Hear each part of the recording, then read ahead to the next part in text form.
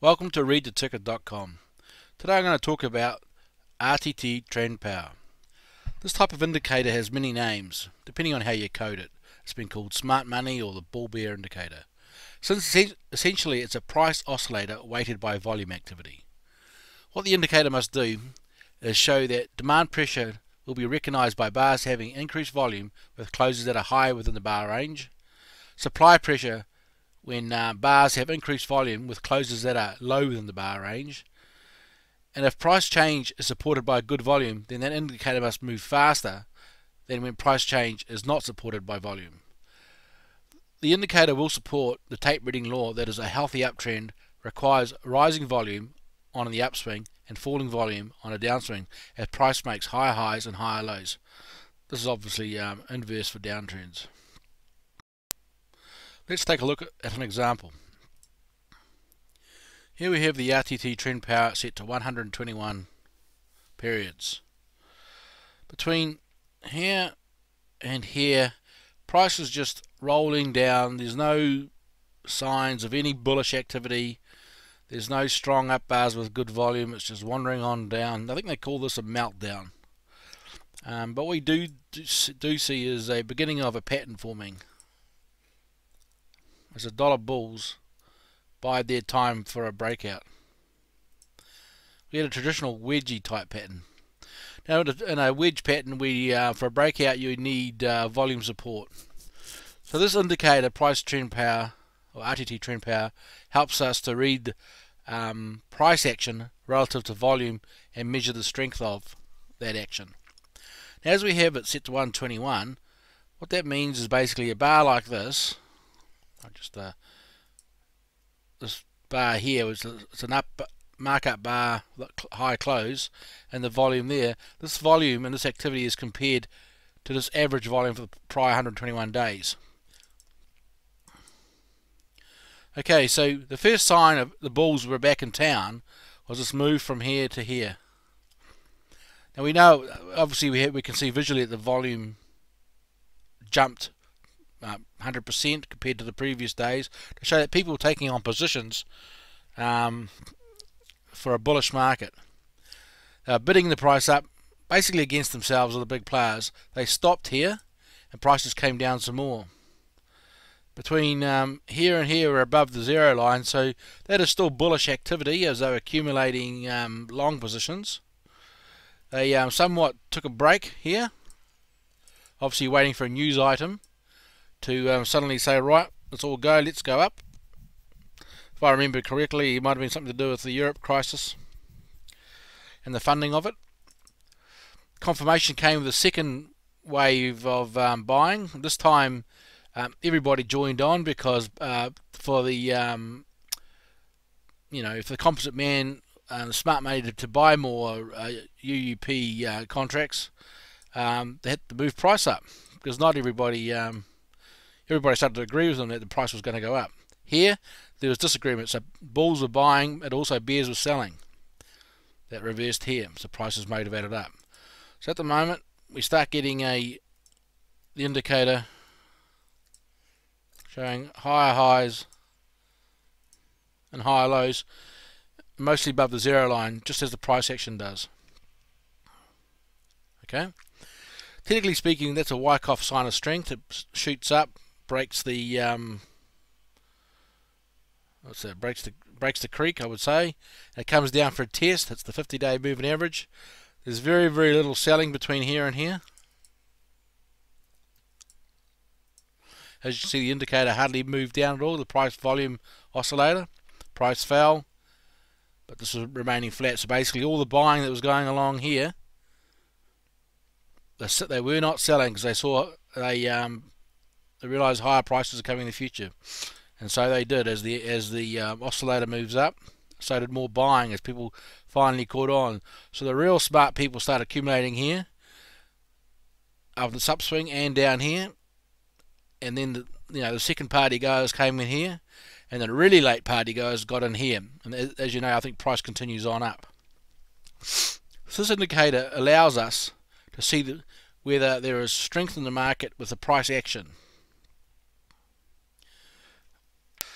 quick overview on how to interpret this indicator is as follows. You are bullish when you're above the zero line, you are bullish when it is rising, and you're bullish when there's a channel forming. You are bearish when it's below the zero line, you are bearish when it's falling, and you're bearish when a channel is forming. Okay. You can use trend lines for pattern breaks.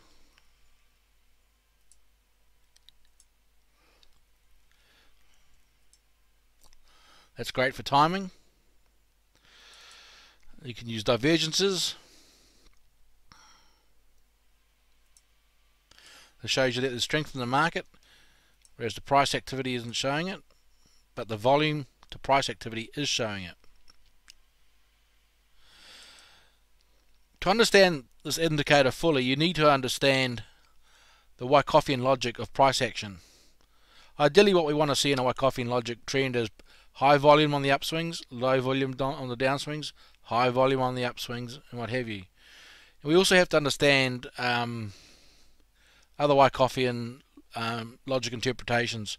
For example, you might have a sell down on high volume, but price is not confirmed. That basically means it doesn't keep on going.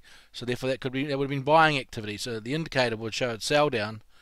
You just have to interpret it, the Wyckofian logic with the price volume oscillator, and all of a sudden you have a very powerful understanding of the relationship between volume and price activity in the range of the bar. I think I recommend the book called Master the Markets by Tom Williams, or his first book called Undeclared Secrets of the Stock Market by Tom Williams. They can be found on the readtheticker.com education page. Alright, let's have a look at an example of SPY, or the S&P 500 ETF.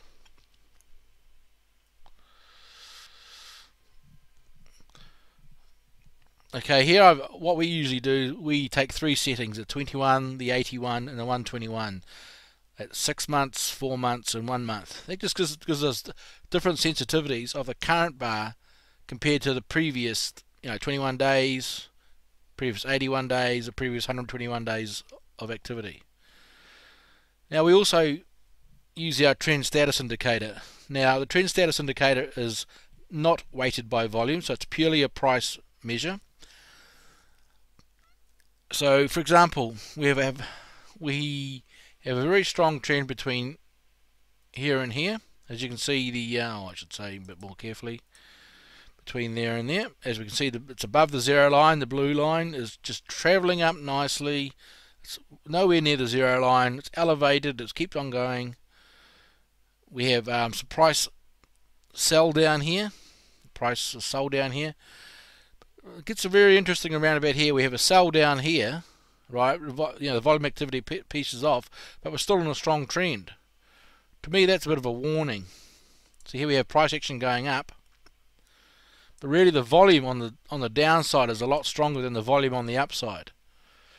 That is inverse to a healthy uptrend, because what we want to see is rising volume on an upswing, falling volume on a downswing. Here we've got rising volume on a downswing and falling volume on an upswing. So, and there's a few other things on the market analysis where defensive stocks are rallying and other stocks like energy and technology are not rallying. So at the moment, we're a bit cautious, a bit nervous about a bear market rollover.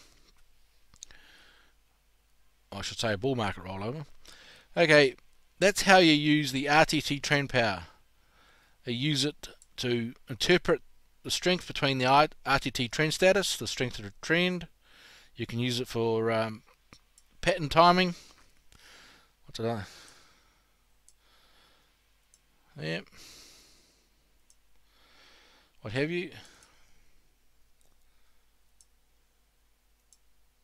This market was always very strong, as the penetrations of zero by the 21 indicator were very mild.